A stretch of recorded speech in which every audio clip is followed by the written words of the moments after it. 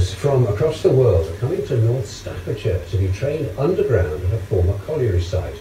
They're about to start working on a new £3.2 billion project in Yorkshire, digging for a new mineral called polyhalite.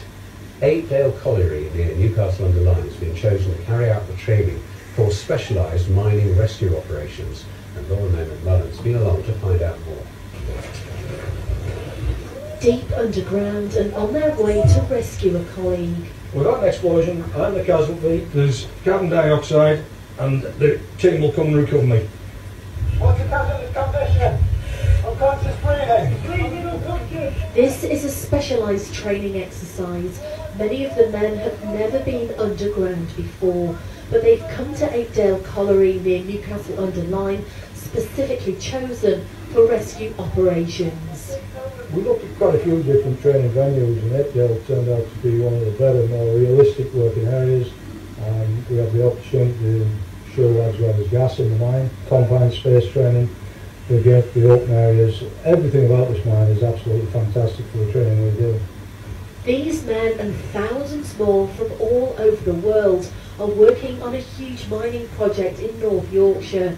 Sirius Minerals are constructing the first deep mine in the UK for 40 years, extracting polyhalite. It's all part of a £3.2 billion project. It's amazing. It's on my doorstep, so it's nice to see after the steelworks closed down that there's someone coming into the area again. Yeah, it was quite intense. I'm not the fittest guy, but hopefully I will get there. Lucky, we've got Apedale here. This mine is a fantastic training mine. Apedale has a rich mining history, but closed its doors back in October 1998. It was one of the last pits to use traditional methods.